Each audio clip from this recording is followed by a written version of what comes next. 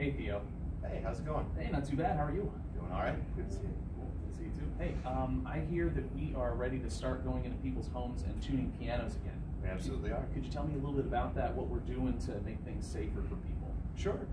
We're basically trying to make this as minimal of an interactive process as possible. So when we arrive, we'll give you a call from outside so that you can meet us at the door, have everything open and ready.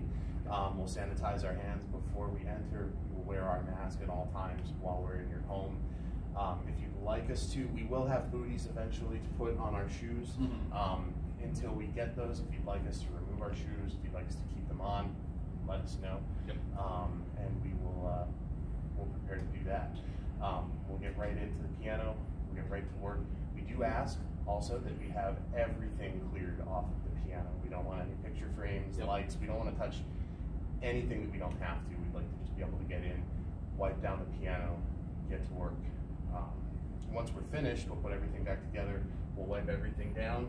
We do have a hydrogen peroxide solution that we'll be using.